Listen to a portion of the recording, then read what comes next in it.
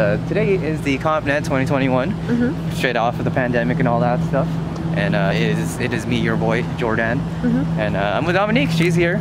There she is. Hello, right there. It's me. Hello. Yeah, that's Dominique. And she's gonna come and watch the Compnet to cheer on all of our friends. So yeah, I'm excited. That's awesome. It's gonna be fun. This is so exciting. All right. But first we gotta get in there. So let's go.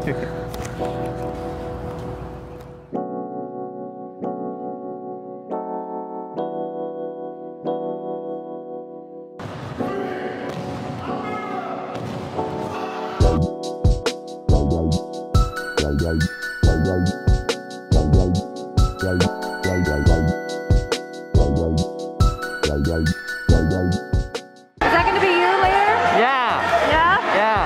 Wow. I hope. Okay, so what's going on with these vests? I think I gotta go check and see what's going on. Okay. You got it, baby? I don't know. Okay. So basically, if you're a coach, they're gonna give you like a vest. And I'm assuming dress vest is the only one. I'm not entirely sure about that. But yeah. So when Coach Megan and I heard the Compnet was coming up and a few of our students were going to compete, admittedly we were a little worried. A lot of our training during the pandemic involved a bunch of dummies and not as much actual sparring, and on top of that our students haven't had much competition level training. But nevertheless, I was really surprised with the results that we came up with.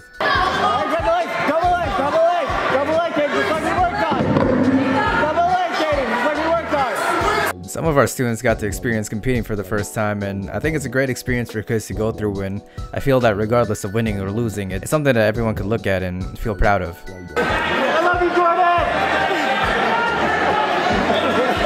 Jordan! One of the great things of being a coach is seeing what you've taught being used in action. For instance, here I reminded one of my students about the importance of balance and staying focused, and next thing I know, in this next match he put the lesson to use and found a way to win his match, so it's a great feeling.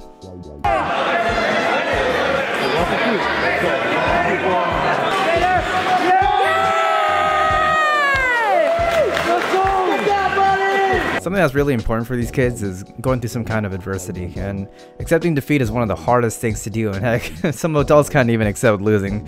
So going through it early on and learning how to deal with losing or winning and using the experience as a lesson can really go a long way. Wait, say that again? You might win by walk-off if the other kid doesn't show up. like it's cool and all, but it's like, man, I wish, because like I wouldn't want to win this way. Yeah, of course. Right.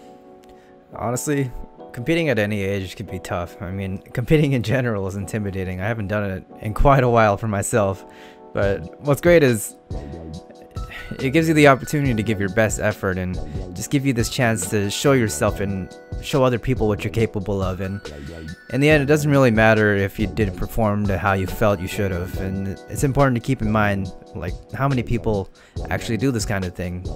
How many people do you know really go out there and get to show themselves on this kind of stage? And I honestly, to sound like a broken record, feel it's something to be proud about. And this is why I love Jiu-Jitsu. That's why I just feel like training in any kind of martial art is important. It's one of the most effective activities for young people to put their energy into something that they can gain a lasting result from. So, yeah.